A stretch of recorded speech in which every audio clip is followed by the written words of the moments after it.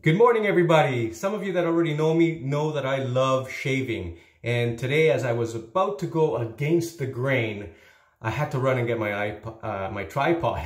One of the things I may have already asked everybody is, how are you making your presentations different? And this just made me reminded me of something I used to do that I believe can be done now in regards to online presentations and things of that nature. Because what I used to do is always put a screen that was just black or white or just one color in the middle of my presentation, especially in the spot where I wanted everybody's attention on my voice.